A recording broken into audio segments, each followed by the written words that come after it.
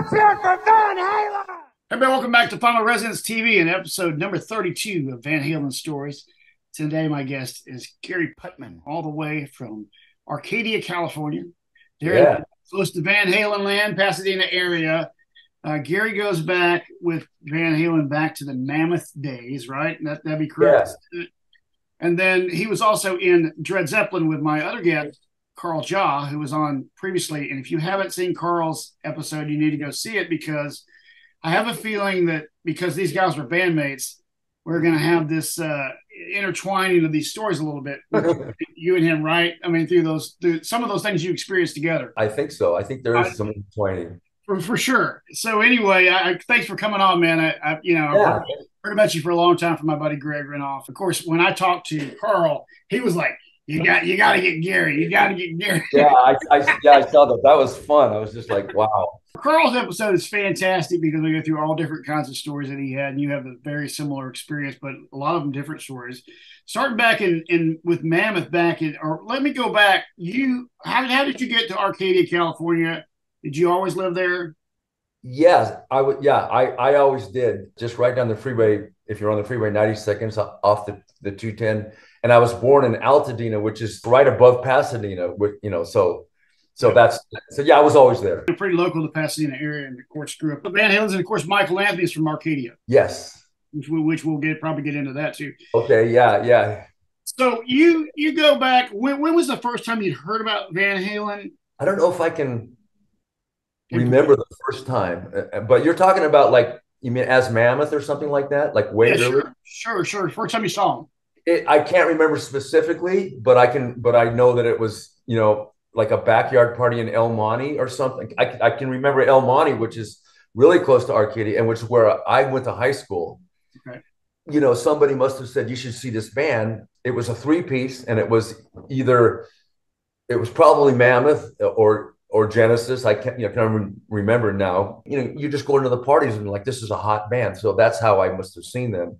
And the people would say though, like, we're going to go see this band because this guitar player is unbelievable. But they also would say, I remember at the time, like, you should see the fucking drummer because he's got the double kick and he's not just your normal sort of Mustang Sally type of drummer. So to answer your question, the introduction to them was sort of sold to us as like, it's not just the guitar player, but the drummer's like the best drummer you've ever seen. And they were right. So do you recall that gig and what it was like, what they were playing? Yeah. And I think I'm thinking of the drums because he did it. You've heard this before. He did Toad, and so that they would do extending, and it must have been Eddie singing because there was no front man. And one of the ones that I remember is, like I said, in El Monte, which is in this area about 11 minutes away down the street. And so it was an El Monte backyard party that I can still remember that. But then other similar type things start to come in, like up in Pasadena, inside of a house. That was a backyard. So the next time it's inside of a house. There was a keyboard player, but he didn't do much, a small keyboard. And then it was probably Mark Stone and Alex and Eddie. And the thing that stands out that night, Jeff, as you're asking me, because I've never thought about this, was instead of the Toad drum solo, he's doing not the Clapton stuff, doing fucking Going Home, Alvin Lee. And just like some people say Alvin Lee is like the dawn of shred, like that he was one of the first guys, just like, I'm going to play so fast. So it was him doing that with that little extra Eddie attack sizzle that he has, the little scrunching and the intensity of his playing, right? And I can P90s. I remember a P90 gold top. I don't know if that's wrong because I know that King's pickups out, but I mean, that's right. P90 yeah. Gold Top, that was the first guitar he had, right? That Remember, like Les Paul. Yes. Before anything was switched out or anything, I even saw him. God, I saw him with the Melody Maker, which is a double cut area with a not a humbucking, not a single coil, not a P90, but a mini humbucking in the bridge position, because it was always the bridge position that he cared about. Do you know this guitar? A mini humbucker, just one wired in the back position, but it's the little deluxe Les Paul Deluxe pickup. So I saw him. That's another time when you're asking me about the early stuff, was I can, that's what comes to mind when I think about that. It's just we talked about this before, just getting to that thing where you start to go see this band, and I don't know what they were, either Mammoth or Genesis at this time still, and you'd go, I know the original version of that. I mean, I saw Woodstock, but this is like, there's something else here that's more fun, you know, that's just more fun. And you were just saying that that was your reaction. That's what you, when you saw them play back then.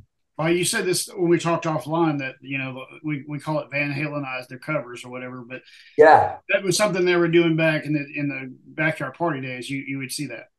yeah. And like I said, think about it going home too, and really more than doing it justice. And so that's, and then the whole band. I honestly, when I think of, I watch all the videos of everything, especially, you know, especially when they were with Roth and everything, you could just tell that Michael Anthony knew that he had to be up to the task, but he was up to the task. He was one of them. And that's what made it work. It's just like, well, there's no weak link here. You know what I mean? And I mean, I'm sure that there are interviews with him where he's talking about like it was a different animal when I got into that band than the other bands that he was in. You know? Yeah, he was in Snake before that. Apparently, they took him up to this. Was it up in Altadena? There was a garage up there they have. I forget what this street is, but that's where Michael auditioned for the band and then became the bass player from after Mark Stone. Wow. I don't know if it's the same place, but I think I had told you when we had talked previously that I went to a couple of rehearsals in that garage, and it sounds like, same place. You know, when I like that picture that I have that I sent you. When I sent that, I thought, like, how does anybody even believe that happened now when people are you know, digitally changing things?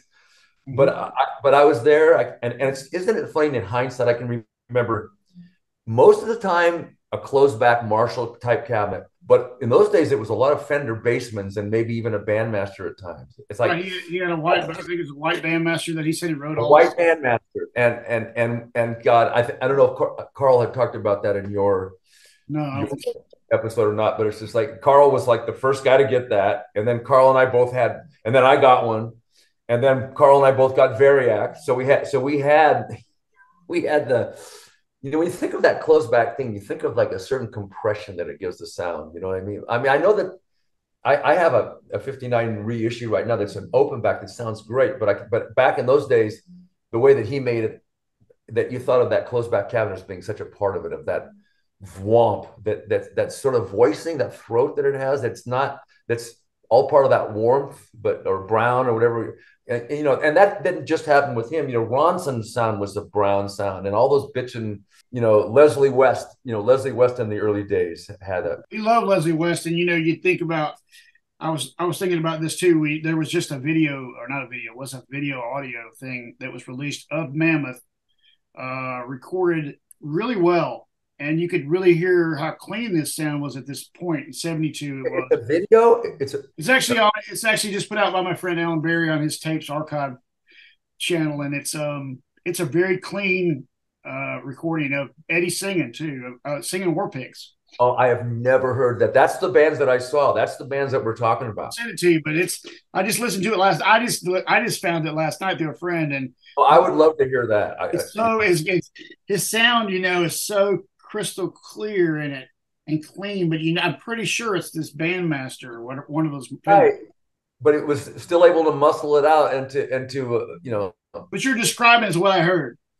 This particular practice, you know, I don't remember Variac super leads, you know what I mean? So I just remember that. And it was always just like, God, that's the sound, you know, I mean, or not that's the sound, but what a great sound that is. And of course, it was more than just the sound. It was the way that he was scrunching. And so when you're at these practices, like how many people are there with you? Just you guys?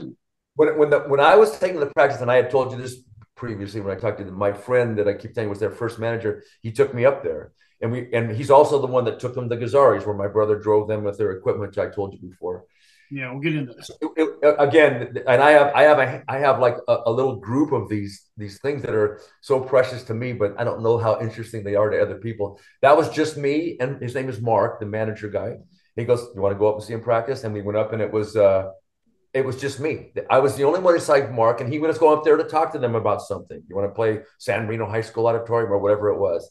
So no, it was nobody else. And they were nice, and they were always nice. And I didn't hang for hours. I was just in there, and he did his business, and then we left. But I can so now, and haven't even thought of that until I met you, and probably Greg too. Right. So was Mark booking all the gigs, or was Alex doing it? Because there was At that time, I guess he was, and I think so. He was there. That's all in Greg's book, the Mark Algori and Mario Miranda, his partner. He wasn't with him very long, I don't think, remember the Cherokee demo? Yeah. That's Mark Algori. He paid for that and took them, and we would hear that and just going, God damn, listen to this, even though it was more raw and more like album orient, or like simple rhyme type stuff, rather than Can't Wait to Feel Your Love Tonight, the pop aspect. He was doing stuff with them. I don't know exactly what. Like I said, took him to Gazzarri's, and that's how I found out about all that. Let's talk about Gazzarri's, and I do want to get to the pickups discussion in a minute, but let's talk about Gazzarri's since you're on that subject. Now, you helped them load in at Gazzarri's, is that right? Or you went with them? No.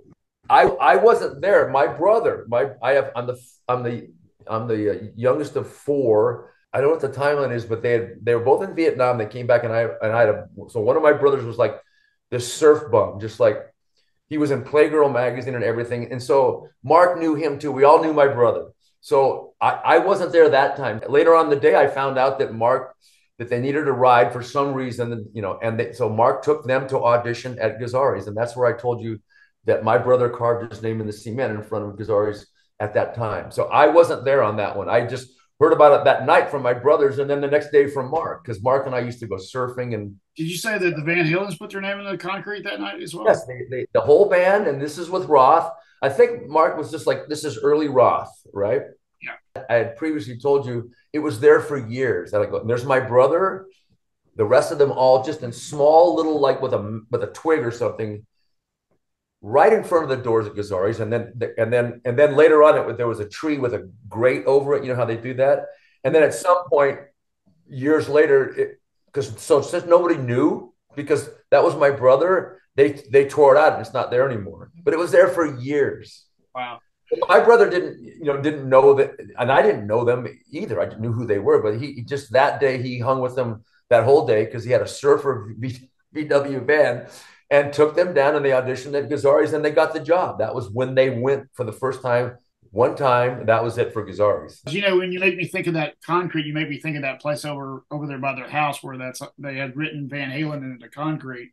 Yeah, same kind of thing. Yeah. By the liquor store, so that must have been a thing for them, kind of like that, Yeah, and the timing though, I just remember honestly, and especially as the subsequent years came by, I was like, it would come back to my mind and go, my brother put his name in the cement with them over, at Gazzarri's, and it's just like nothing was ever made of it, but it was there for a number of years until they redid the whole sidewalk, everything with the trees and grates and stuff. Whole 9 yards. Yeah, that's my recollection. So you saw them at Gazzarri's, or you didn't? Yeah, we played with them. We played with them a lot, and that's where. And the guy that I still play with, I've mentioned before, Jimmy Volpe, who was in Smile and who played with Steve Stevens for a while and was in the David Lee Roth band for 2 weeks. That's a whole story. But anyway, we had a band, a cover band, right, and we played with them all the time. We were always like on the upstairs stage or the small, we were always like, okay. Right from the very beginning was kind of like, there's other bands and then there's Van Halen. And right. So you played with them at Gazzarri's. So many times we did it, and they were doing some originals, but they were doing, like Ross said, Get Down Tonight and stuff like this, and it was just like so full sounding, Jeff. It's just like, because of that sort of like frequency that the guitar was taking up, there's no more room in the musical part. You can put vocals on top and you can have your rhythm section with them, but it was just like that whomping sound that would just sound, it was so throaty but not harsh. Right. And I'm not trying to address the Brown sound. I know what they mean by that. It was just like, I was always trying to make his equipment not work right. Isn't that what a variac is? It's like, And I would think of like all these bitching guitar sounds like me. I know he has his Icon series and his 5150, but his equipment was like he was making it work wrong. Like we're starving the power of the tubes, and that's what Brian May sounds like. Wasn't it a little transistor radio that was like that's not really designed for guitar, but things were happening that were not supposed to happen because things were inefficient. That's what those sounds remind me of. You know. I was gonna go back to Gazzarri's a little bit. Okay. Now, when you played there with him, now Greg told me that you were privy to the dance contest. What about the dance contest? Did you see those with Roth? Oh God, all the time. I mean, that we again, yes, and that's why I can't stress enough about would be doing the dance contest, and he would go. I know I told you this, but I'm going to tell you because this is how Roth was and why. For me, I was just like this guy's the business. He'd go. All of a sudden, it's time to feature Eddie. He's going to do the solo, and he would scream out. I know I told you this. He screamed out, goes, Hitler had the V2 rocket. We've got Edward Van Halen. And like I said before, it's Edward Van Halen, not Eddie Van Halen. And we would just go, the V2 rocket, that's part of the Blitzkrieg that they. It's like, did he say that? And then we thought, like, well, he's Jewish, so I get, right. Oh my God, Jeff, I swear to God, I could go on with the same crazy magic enthusiasm that we have for Van Halen about Roth. Give me some Roth stuff because I don't feature Roth as much as I probably should. But Roth was, it's too cliche, but I have to use it to say that we've never seen anything like it. For that kind of music, we saw them all. Jeff, we were at, I think I saw Zeppelin 7 times, all that heavy music. And we saw Sabbath, we saw Grand Funk Railroad, all that kind of shit that would lead you to that. And even to this day, I go to, bands like Rings of Saturn and Meshuggah and these bands that are 8-string, just fucking marvels of technicality. Mm-hmm. I've never in my life, because of Roth, seen anybody just come out. And even if the Mahavishnu Orchestra can play faster, they came on the stage with such an unbelievable heavy energy that it was just adding to the performance so much. It was Zeppelin. I saw them, great band. Look at that drummer, Jimmy Page. But there was this whole different dynamic that Roth brought to it, and it's all common knowledge now. There's sort of like wry comedy they would throw in where he's criticizing people, but he's trying to be funny. But sometimes he's doing it at other people's expense. Sure. Like I said, some of the people, like he would do such politically incorrect stuff at Gazzarri's. He would go, this guy would sort of look like he was from like the South Seas, and Roth would go, looking like something out of National Geographic magazine, Russell. And then Russell would be going, thanks, Dave. And everybody would laugh because he was making fun of people. The Roth thing is overwhelming, and it seems when people get into the discussion about Van Halen, it seems like somebody's trying to be intellectual by talking about the contributions of the other members, and like we all know about Eddie, but Roth was Eddie on fucking as the lead vocalist. Where he would scream and two sounds would come out at once. What the fuck is that? Right. And just his musicality, and it's such a cliche, but of course, combined with Eddie, that's the shit that we love the most. Roth was we had never seen anything like it, and we're all just like, again, not to try to be humble or anything, because I still think I think what we do is great and everything like that, but it'd just be like, why would we shouldn't even be on this bill? Because there was this other element of that guitar player is pretty good. I've never seen that before. He just stuck up his ass and fucking played the, I was like, he was just doing shit that was unbelievable when you're so used to just like Jimmy Page is a great guitar player, but so is that guy. He has his own style, but so does that guy. Eddie was just like, what the fuck? Right. And so Roth was so a part of that. When I talked to you before, I talked about this culture of Van Halen, and that would have been just more of, Eddie and his music, and that's all. There was all this other shit, and you were asking me your question to me was describe Roth, and it's like it was magical in the same way that Eddie was magical with Roth, and that's my experience with it. And then everybody else, Michael, Anthony and Alex would go, well, Roth is doing his Roth thing, so now I'm going to do my fucking thing. And then Michael found his over the top niche way of performing, and right, he's a fucking unbelievable performer, right? And it's because it's like you to me this is it, and you can edit this out because you're talking makes me think about this. Is I've heard this analogy before. I heard Iggy Pop make this analogy, even if it's even related. And it's like, I feel like Van Halen were the comparison was like, you have 4 puppies in a box and all of them are dying for you to pick them and want to be noticed. It wasn't really so much about we're playing as a band. My vibe was not, it wasn't playing as a band, because I've seen that and I've been that. Right. To me, it was like, look at fucking me. But somehow, and my contribution, what I'm going to try to do is to try to get me noticed more than Eddie or Roth. That's what I saw. And I'm just telling, that's what I see. And in hindsight, we hear a song, we hear a pop song, but those songs come out of that dynamic as far as I'm concerned. And it's like, it's immature, it's fucking childlike. And that's why I fucking love it. It's so over the top. It's like, that's not, I love the Doobie Brothers. I that's not the Doobie Brothers or Pablo Cruz. That's just like mayhem. And they're like, and Iggy Pop had said this, where he said, pick me. And because of what they're doing at that time of their lives, there was so much energy and so much just talent in every way, not just music, but just every virtuosity. That Michael Anthony's he plays that all this fucking picked out shit. That's like, are you fucking kidding me? I'm lucky just to thump the 8th notes, really.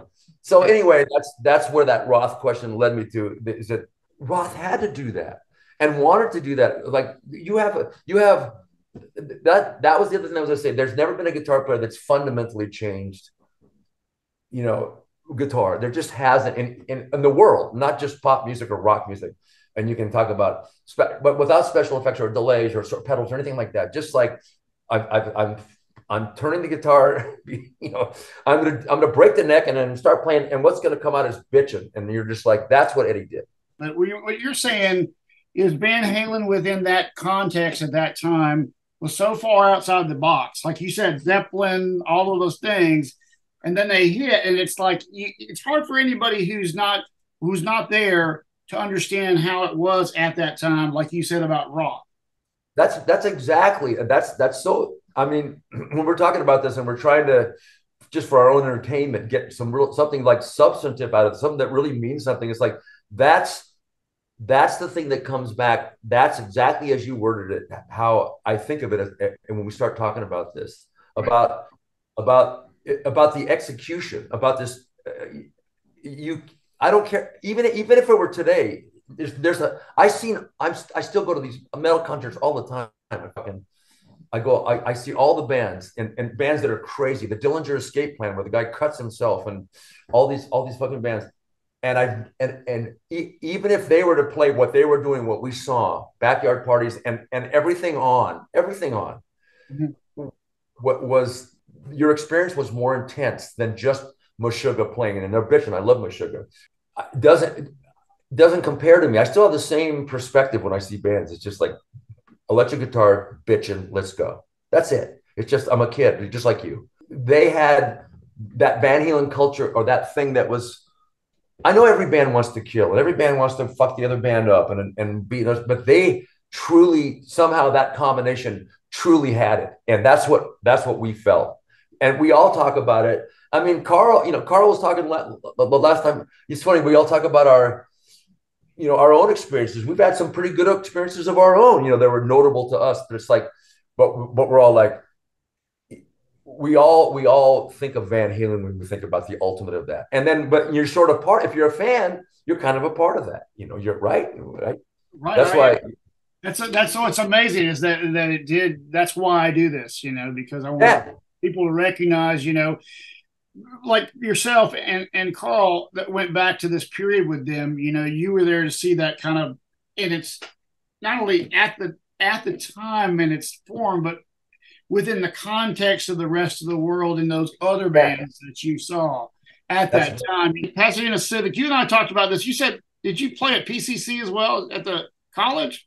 Pasadena's PCC. I played one gig with them at Pasadena City College, one called Harbison Hall. I told you, previously you and I had talked in the called the Battle of the Bands, and it was right. It was. I'm telling you, you get the timeline. It's 5 weeks after Roth joined, and that was when it was, and we were all just like, and it was Van Halen. He had just joined, but enough to where they could play out.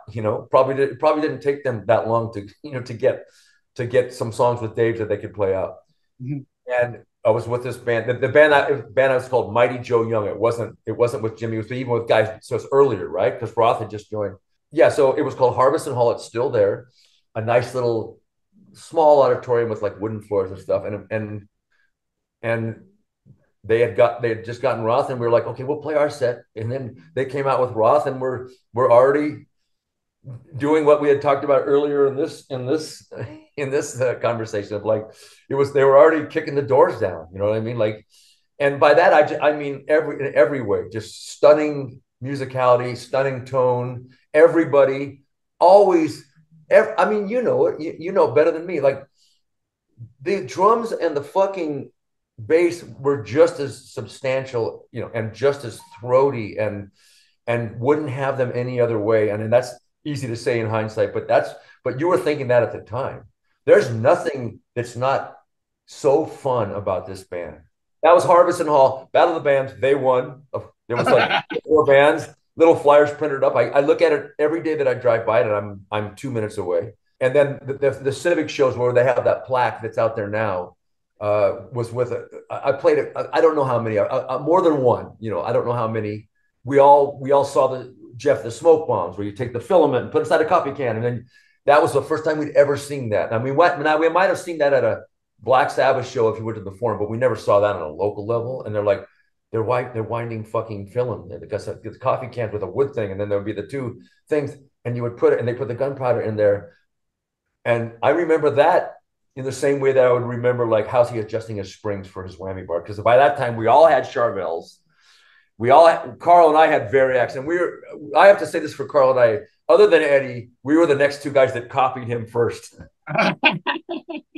Swear to God. And then bandmaster heads and then everything. And then Carl getting a guitar with a P90 pickup. That Carl's such an unbelievable player, just an executioner and original style player, that he was able to use P90s in the same way that that we would think that Eddie did with a non-high gain amp.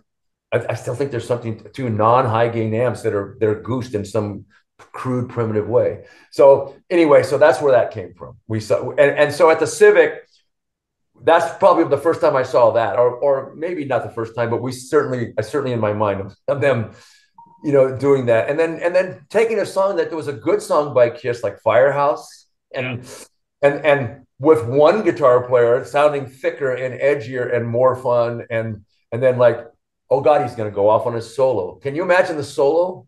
But let me ask you this: as time goes on, I get way more aware, at least to me, of how much of an influence Kiss was on Van Halen. Yeah, I think so. Right? Songwriting wise, just the American hard rock band, the flamboyant show, Yeah, well, of course, I think there's a lick that he did in the early Eruption versions that you hear that when I put it up, because I hadn't heard anybody put a video up on this lick. It's kind of a backwards fourth thing where he crosses over and he does this hammer on. I'll bet you I'd know if I heard it. And it goes. It's just kind of it's literally like a chromatic thing he does all the way up the neck, and it gets up to this insane speed that just blows your mind. Yeah. And I was like, on my post, I was like, I don't know where this lick came from, and somebody said that's an Ace Frehley lick. And oh my God. I was thinking, yeah, you're probably right. It's kind of like the All Right Now lick, but reversed. I understand. Yeah, that style of playing. I mean, think about it. It's only as time has gone on that I really feel that they were, obviously they're their own thing, but we all know Led Zeppelin and Aerosmith and Black Rock Arkansas and all the different bands that they like, ZZ Top, all that. But that Kiss were what way before Van Halen, and it's just like they didn't necessarily have the virtuoso thing that Richie Blackmore had, or somebody that we would just go, great song, but also a virtuoso. Mhm. But their presentation was like, that's sort of like the like a Van Halen template for me. Obviously with their own ultimately personalities coming in, but that's like Kisser, the way that they would rock back and forth and shit. They got all that from Kiss, Of course, yeah, and of course Gene got involved with them, and that's a, That's right, and him getting involved, it makes perfect sense. It's like you have every right to think that you can guide these guys, because it's like you guys are kindred spirits. Yeah, I think I really have grown to like Kiss a lot more.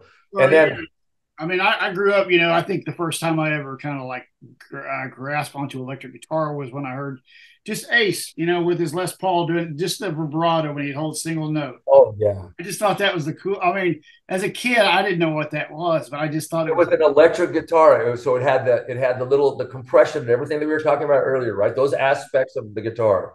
Yeah, Oh my God. it just Yeah. touched me, man. It touched me in a way that still can't really tell you. I know, I know, and it's just like I know, I know what you're saying.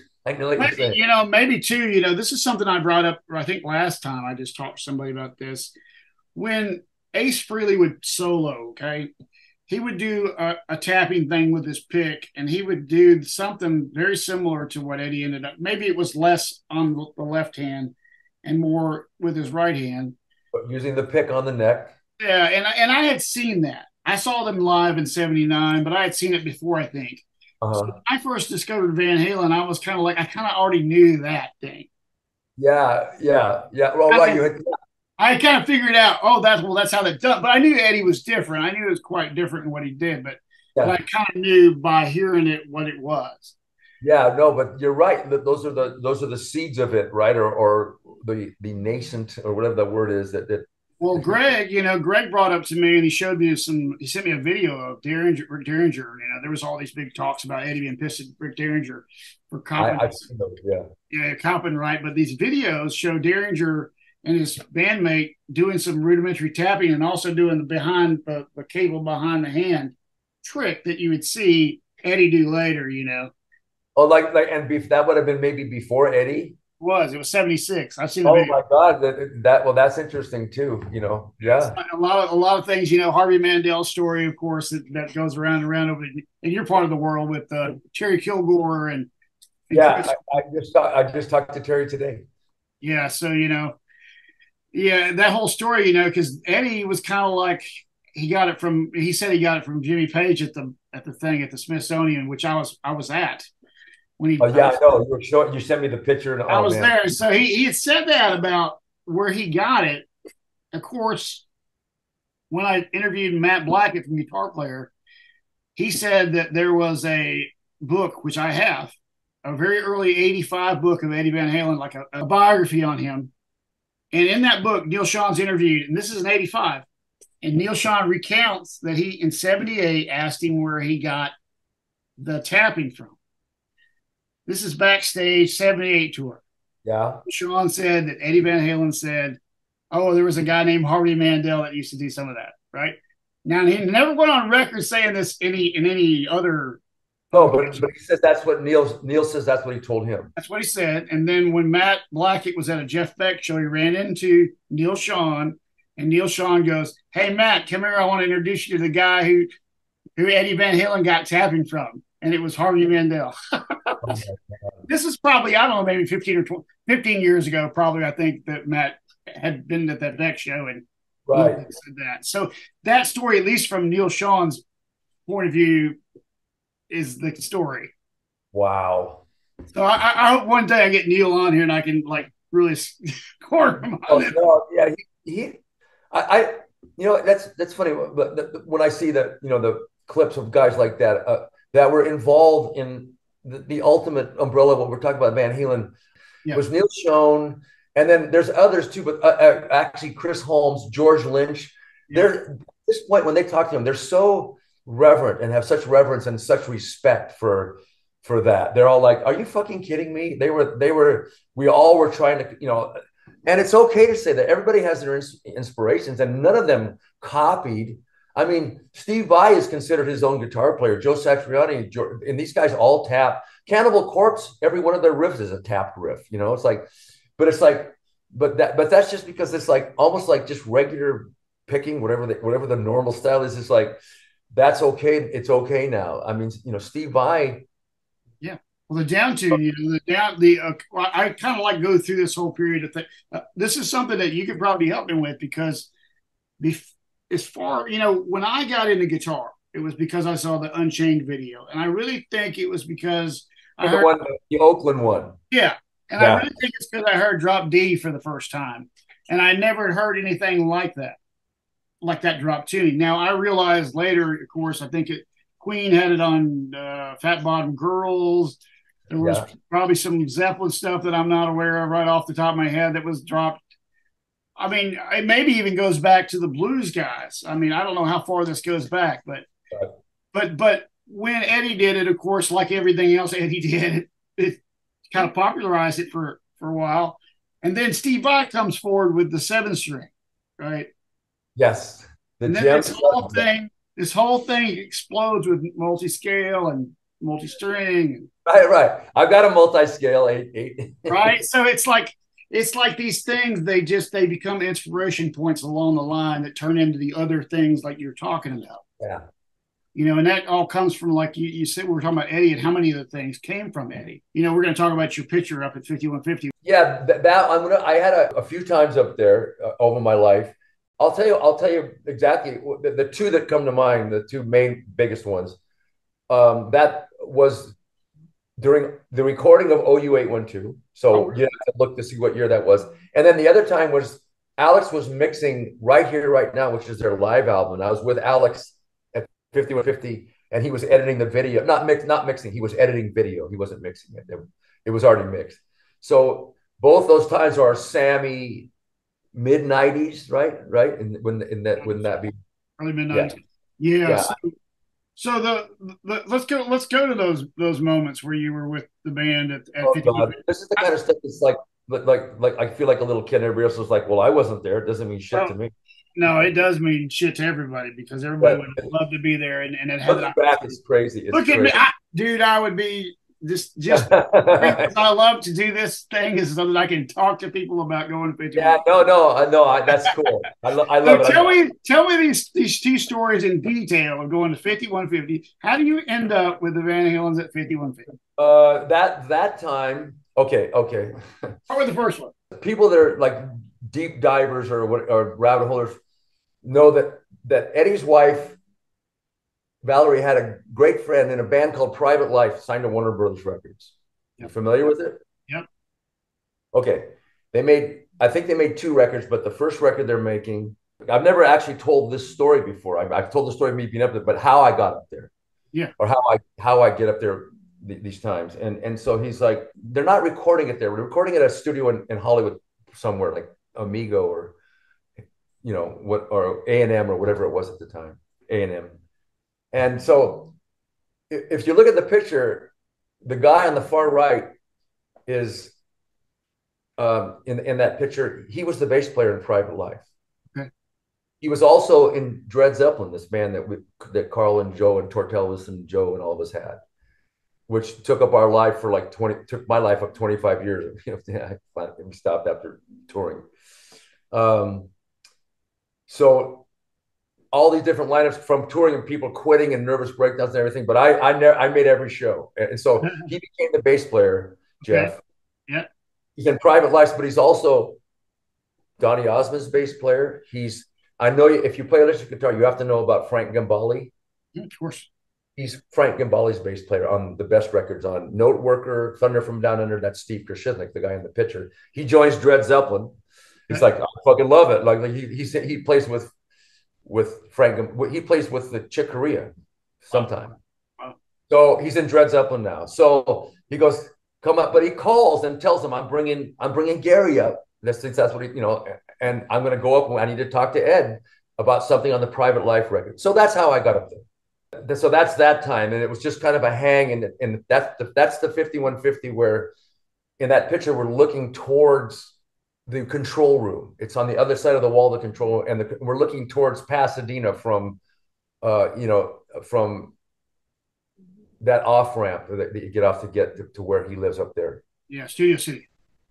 Yeah, yeah. Sammy was there, in and out. This is in and out. It wasn't that long, but enough to where he was there just casually. And he's like, so Steve, he said, I'm bringing Gary up from Dread Zeppelin, and they said bring him up. They were trying to get us to open for their Western shows and on their tour at that time for Van Halen, have Dread Zeppelin open up. That's how they said bring him up. They knew me, they know my face, but I'm not close with them. But they knew that band, and they this is Sammy now, as I recall saying. But the record company said because Alice in Chains are way higher in the charts than you guys. We were like 100. You know, we were charting, but not that high, not nearly that high ever. But still, we were charting, and so that was why we went up there. But it was really more because Steve Krasiznik, that bass player, Frank Gabali's Dread Zeppelin bass player, also the bass player in Private Life, which I think those records are bitching because Jeff, that's Danny Johnson, who the drummer I'll be playing with tomorrow night. That's Jimmy Volpe, was the drummer in his band when he was in California. It's all connected. So that's what that trip was. So you went up there and you hung out with him. Did you get to do anything other than? I didn't hang out a lot with him. This just to show you how deep, and if you're the true deep diver that I know you are. That same day, so that day, so Eddie's in and out. He's not just like he just knows my face. He never like, hey Gary. But he's always let me come in. Valerie buzzed us in at one of the things because Steve was meeting with Eddie. So Steve was meeting with Eddie. Eddie's producing Private Life. Eddie's the producer, right? So they talk, but then they come out, and then Steve's talking to somebody else, and like one of the engineers or something up there about the Private Life. Eddie takes me in. This is one of the times I can't remember the thing. He takes me. It's just Eddie and I into the studio, which is, you've heard notoriously. There's a lot of cigarette butts and Schlitz malt cans around, and the old, it looks like an airplane. It's just me and him. Like he was. I could start crying. You know, my friends would laugh, and it's like, but he was so nice to me, and I was such a fan of guitar and him. He's like, so all of a sudden, you know, shit that you still to this day can't believe. And remember, I'm exaggerating a little bit here. He's like, he plays Black and Blue, the track.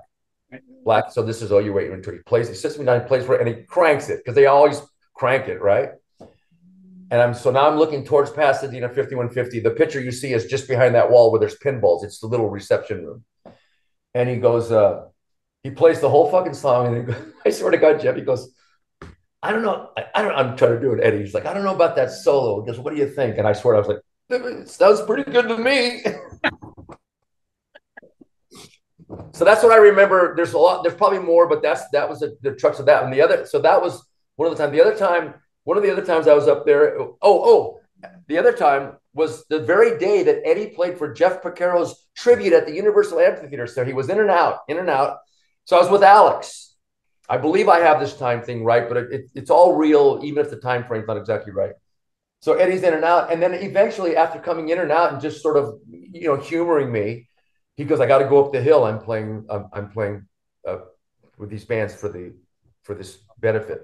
Or Lukather and all that. Yep. Yes. That was when I shared that, you know, that afternoon, you know, a couple of hours or whatever, just when you're there, they're like, they don't even question it. They're so like, I know your face. You got buzzed in. You're here. This just like you'd hope that it would be, and it was Alex, and he's editing the video for Right Here Right Now, which is the live album, playing it, and I'm watching it with him. And what do you think? You know, just noticing stuff. One of the times, Wolfgang's crawling over me, and Valerie's like, "I'm sorry." She's apologizing. He's crawling on my fucking leg because he's out there with Alex and me. Right. This is great, right? A crawling baby. Right. And so anyway, to finish that story up, he goes. He asked, I don't know where it came from. Maybe they probably had the fixings inside. So he makes it like a strong cup of coffee, and he gives me a cup, and I go, I really like coffee too, because I was in the Navy, in the Naval Reserve from 1971 to 70, and I made coffee. That was what I did. so I made coffee, and Alex goes, he sipped it. He goes, that first cup of coffee and that first sip of coffee, and I'm like, yes, me too. And so Alex was done. He was done partying. They weren't partying. And anyway, so those are the 5150 in a nutshell, 5150. And then there's these other stories that Carl kind of went on. Something about you went to the Friends and Family rehearsal in 07. Is that right? Yes. Yeah, that was the first time. Yeah, and that one I snuck into. I wasn't invited to that. They did, and I snuck into, it's called Center Staging right over in Burbank, not very far from that whole world over there, right by the Burbank airport. And that was just me sneaking in because I have white hair and they're thinking this guy works here or something like that. And stepping inside the doors and knowing that this is their reunion with Roth. And it was really hot. It was like really bad heat wave over here. The door was open, green metal flake drum set. And I stepped in on the other side and I stood next to Valerie and they played. And I think I told you this last time, Eddie didn't even see me. There was other people around too. There were other friends watching. And I just stepped inside and kind of lost it too. Cause I was like, these people are they're so ultimately sweet that they're like, if somebody doesn't kick you out, they figure you belong there. So that was another time. That was if that's what you're asking about. I think, yeah, it was full rehearsal with the full amps and everything. And I was right in front of them and they were just like, so to me, I was already singing the reunion.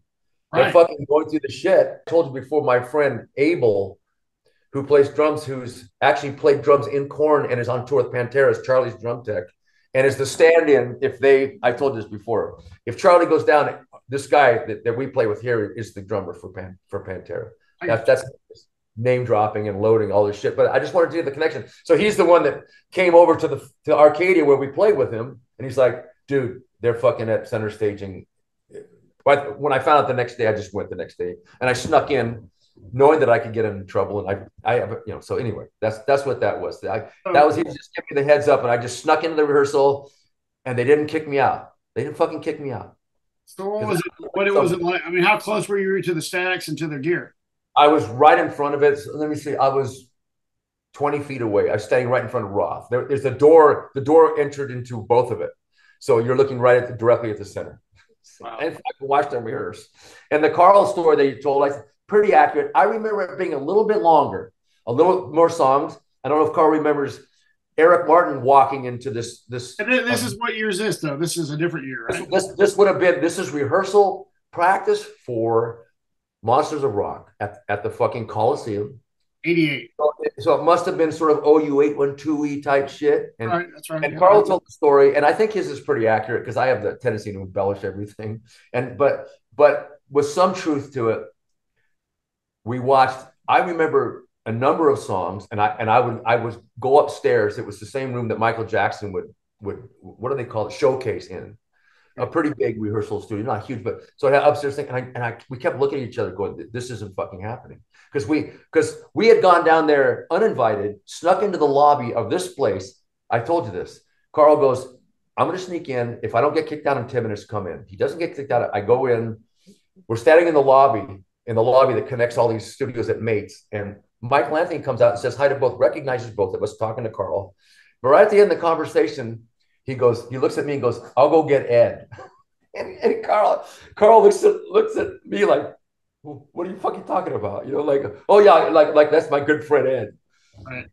So Michael goes back in, but this is how it happened. Brings Eddie out, and Eddie comes out and apologizes for only having Jolt Cola.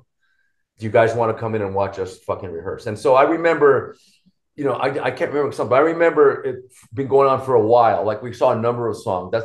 It's over. So that's whatever they need to do. And while that's happening, Eric Martin walks in, who's a good friend of Sammy Hagar, because they're both San Francisco guys, right? Doesn't Sammy have a home up there or something like that? Yeah, that's right.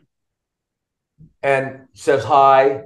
And then somebody introduced us. Like, I don't know if it was Eddie, like, these are my friends. I don't know if he said, I don't know.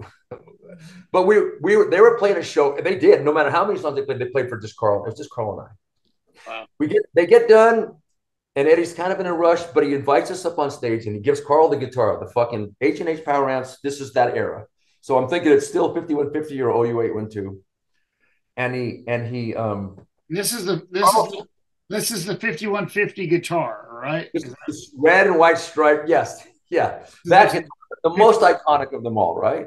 Well, there's the original, and then there's the 5150 played in that era. Yeah, I think, it really has the number 5150 on it, right? Yep. And so again, maybe I'm just like wishful thinking, but he gives Carl started to play just to get the feel of it because Eddie's like, play through my rig, and the string did break, and then it wasn't long after that he apologizing for detoxing and everything. He was sober, and we had joke colas, and we're going, thank you for that, and then he was just like, oh yeah, and I didn't finish the other one when I was up there with Alex editing the videos for the right here, right now. Eddie goes, now I have to go. He was there for a while and was visiting with me, just niceties. And then he was up the thing, so he was gone. And this same way, people came in and were pulling at him, like, you got to go here now. It wasn't just like, I'm just gonna go have a fucking hamburger. It's like they were on a schedule. And so that on that particular one, invited us in, played for us, just Carl and I. And Carl and I looked at each other a number of times going, this isn't fucking happening. And I went upstairs and I go, I'm looking at them from up here. It's just, they're just playing for you and me. and then got on stage, gave Carl the guitar because he knew he was the better guitar player. But he appreciated my skills, whatever I had. And Carl, and the string breaks. And it was just kind of like, it wasn't like, oh, I'll get you another guitar. He needed to get on to his next thing. And so he left. He left not soon after that. Because it was like, I think, Carl said, yeah, like, but still, the experience is just, I can't believe it's magical. Right, like he said, the tech just grabbed the guitar and walked away. Like, yeah, maybe that's what happened. Yeah, that's all. That's your one chance to play Eddie's guitar. I know, but just the fact that he just like shoves it at Carl and goes, here, play. I was like, it's just like, that's fucking unbelievable. Like what? Like instead of him, I like that stuff so cool. It was, like instead of going like sitting down and go, watch, I'm going to play my new tapping, he gives it to Carl. And I can remember just the lighting. You can really remember a lot of stuff about that, Let me ask you about this though. If you go back, how did you, from what I remember about Carl's interview, it's been a while. You guys kind of met him all through the years. Like y'all, he was in a car with him when he played, I think it was Women and Children first.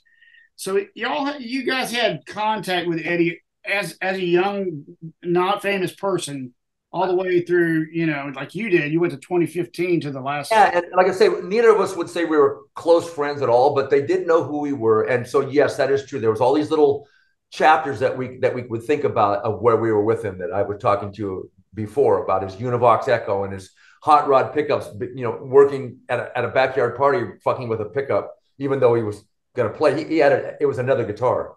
So, but anyway, the answer to that is yes. And Carl's got his stories too, they're the same kind of like, especially looking back now, you're like, that's really, really fun that happened, Well, did he change much? Did Eddie change much? Yeah. From the beginning to the last. Well, in other words, with our interactions with him. Yeah. Like when he wasn't famous when you met him, but then he was famous in '88. It's weird. It's weird, but so I'm going to say no, not really.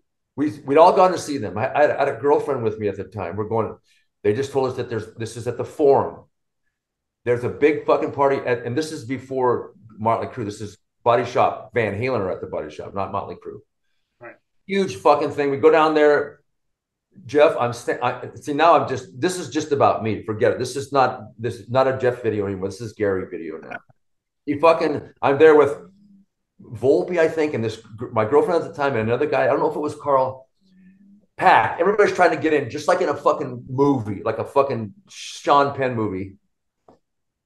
Everybody's like, can I get in? There's a large line outside. There's a big party going inside the Body Shop, which is, I might still be there. I don't know. I haven't been. Everybody's way out front, but the door is open at the front of the Body Shop. At least it was then. There's no closed door. It's open, like the entrance. Mayhem, right? Because the Van Halen at their peak, party at the Body Shop.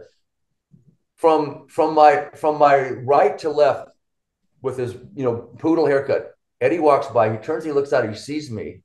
He comes outside, he picks me up in front of all my girlfriend, my other friends, I think Volpe, carries me into the fucking thing, of which, of course, I stayed.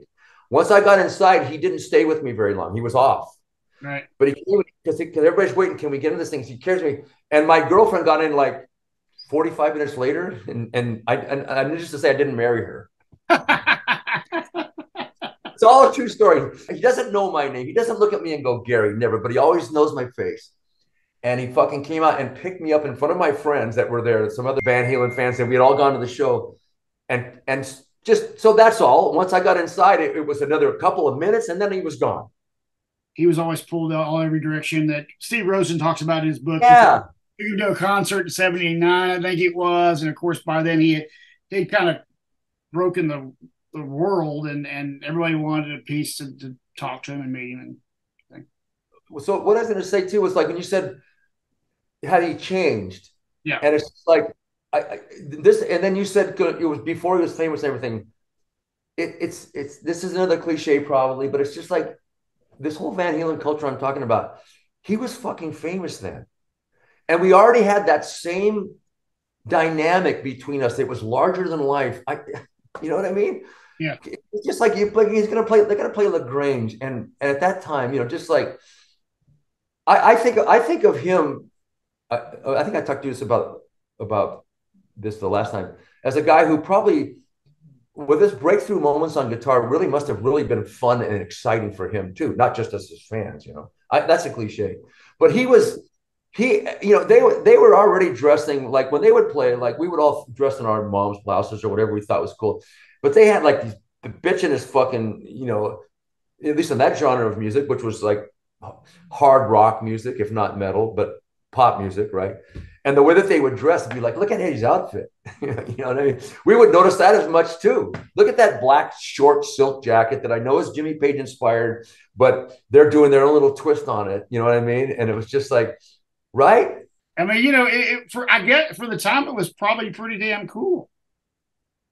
It was. I mean, I'm telling you, us as guys who wanted to be fans, but also everybody had guitars and were trying to do their own, you know, versions, just like they were when they saw ZZ Top. Right. So it was so cool, and that it goes into that whole thing about Roth and how everybody, you know what I mean? Everybody was so. I hate these cliches. It's like, but it's just like everybody was just so like rose to the occasion, right. and like they just felt the energy, and they felt when they're playing those songs, you know. God, when I think about what Roth, you think about every fucking melody line that Roth drove in. You don't. That's what you're a fan of. Even if you're a guitar nut like we are, you're really a fan of the whole thing. Sure. Well, I've said this many times about Roth's ability to drop in these melodies on top of Eddie's music, and how any other person would have dropped these in. Like for example, three. Three is a good example. Okay, so would Roth the album Van Halen 3? Yeah, would had Roth been on that album, would we have seen a better melodic take on the vocals? You know, than what we had, because I kind of feel like, I don't know if this is true. It's kind of what I've read over the years, but Eddie had a lot to do with every aspect of that. And it had to have come out much different and not with any Roth dynamic at all, right? Right. That's the way I feel. It's when I hear the vocal. Now, you know, take Unchained, you know, when he's doing that weird off time thing and he's dropping in all these lyrics on top of it. It's like, who would have even felt that melody? You know, Roth had a way of, this is the genius of the two of them is, and with Alex and Mike, is the way they could play these crazy pieces, and Roth could make it the coolest freaking song you ever heard. Yeah, that's what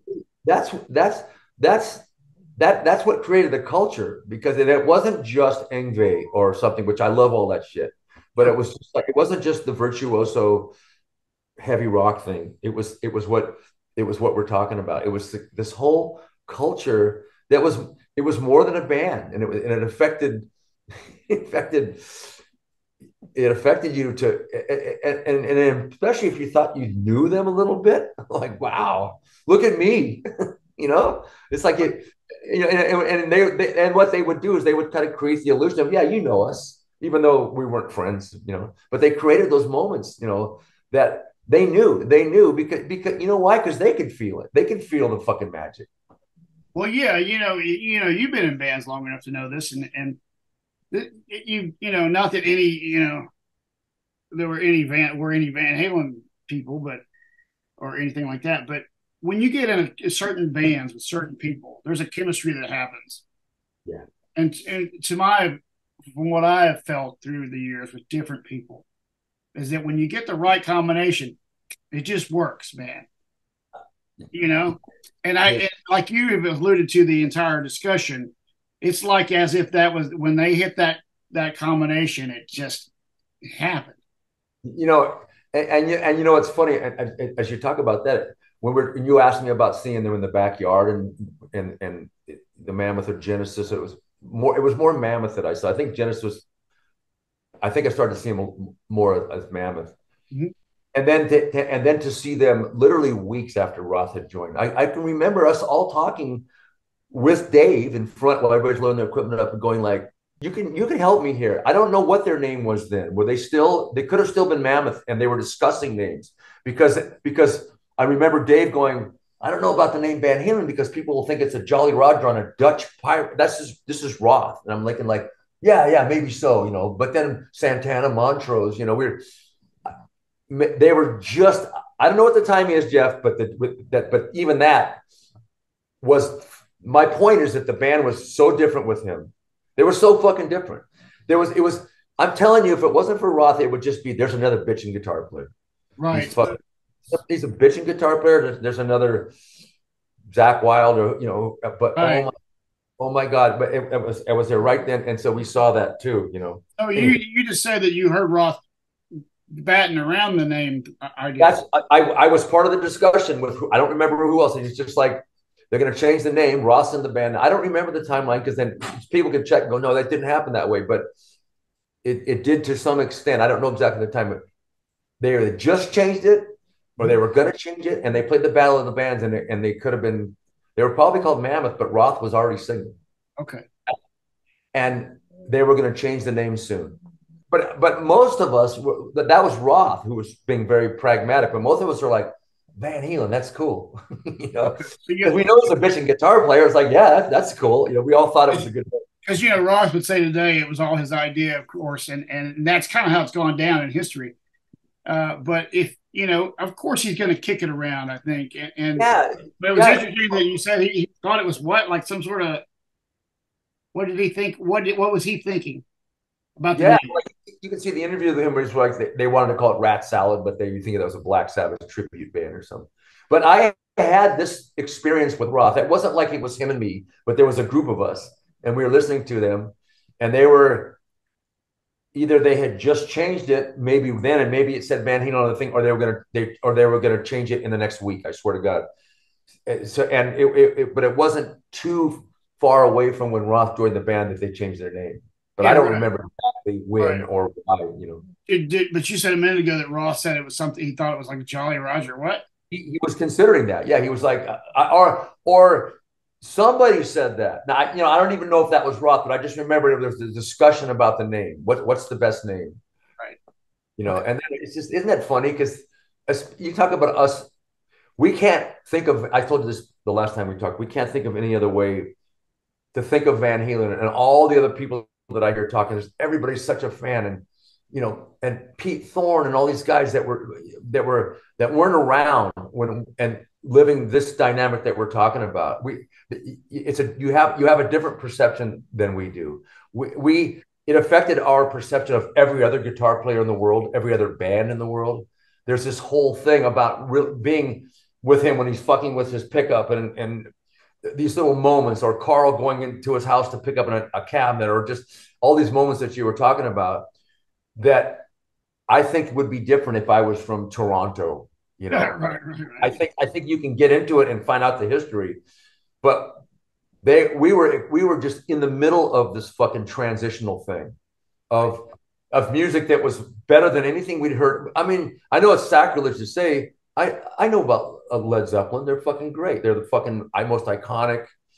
But there was an aspect of Van Halen that was just like that for us surpassed Led Zeppelin or you name it, or Bad Company or Foghat or Ted Nugent. I'm not knocking. I don't want to knock anybody. I'm No, not. no, no, no, no. Ted But yeah, Nugent, it's just like Nugent was the guy for me. Like he's the fucking best guitar player I've ever heard. But then going with Eddie and just seeing sort of a reinvention of guitar play was quite substantial. I'm not bettering or I'm not comparing. I'm just saying I love fucking Ted Nugent. But yeah, but that what you're saying, and just is the shift. There's a shift that happens. yeah, This period when you guys, like I said, I was a little late to that shift, but you guys were there in the middle of this shift. You saw a local band that was better in your mind than most of the people that are out there currently, and kind of a whole new thing. But I just from talking to you, I know you understand that. You understand that dynamic, and you can feel that. Well, I've been And with a lot of you have it in your own way. You have your own version of that. But yeah, but I've also spent all the time talking to you guys in Pasadena. Yeah, right. That's what's fun about this. Yeah, And Greg, of course, Greg adds so much to this conversation because of yeah. He would have some angle like, oh, that's right. You're fucking right about that. I didn't even think about that. But I still think just from talking to you just tonight, I think I've hit on the essence of what I think is fun to relay about the band, and because you're asking me this stuff, and it's just like, okay, I want to tell that story because I know that's a personal story, but this one isn't, and this one sort of explains. But it's so cliche. This is way before Eddie passed away. When I would think about, because I have my little mementos, just a couple, not. I don't have mementos of any of my bands or them necessarily a lot, but I have the picture, the one that you have, the one of me at 5150. All right, I'll put that in here. And I swear to God, it sounds so cliche because I know people have other stories. I have Roth stories that aren't like this, because we're from around here. And it's just like every time that there was that thing where you were a one-on-one or something, it was unbelievable. Like when he picked me up and carried me in front of all these people, I was like, yeah, I couldn't believe it. I still kept, but he was so sweet. And I know that comes up probably a lot of interviews, but he was so sweet, but definitely has his opinion on shit.